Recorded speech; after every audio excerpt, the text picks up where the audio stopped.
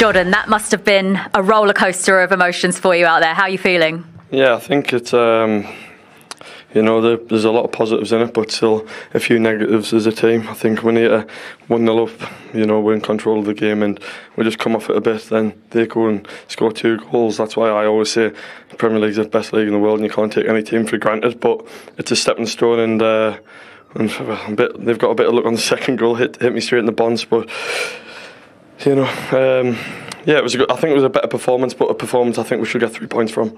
You had everyone off their feet with that double save right at the final whistle. Do you feel like you deserve that though after, as you mentioned, that unfortunate incident in the first half? I think I was in the game all game and that's football, sometimes hit the post and hit me straight in the head, but I'm in the moment. We know they're a threat on set pieces, long balls, throw-ins. Ollie Norwood's got a great ball and we know how aggressive Ollie can be in the box, so I've just got to be switched on. I know it was 98 minutes, the manager says it's going to be 100-minute matches now, so just never lack concentration and always be on my A game. We could see how frustrating it was out there at times. How difficult is it to channel that frustration into something positive?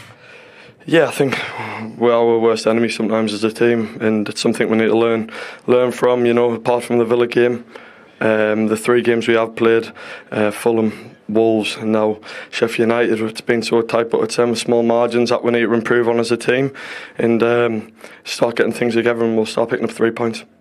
You could see just how important that point meant to the team, and you certainly helped gain that for your side today.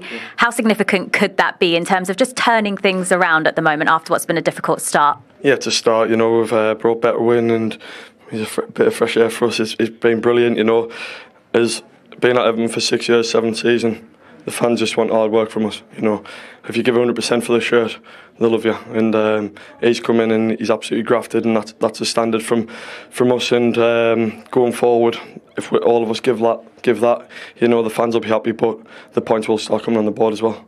Thanks, Jordan. Cheers. Thank you.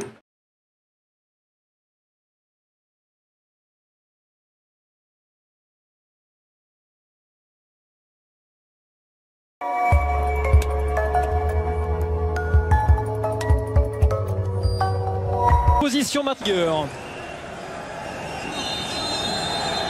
Alors que se passe-t-il?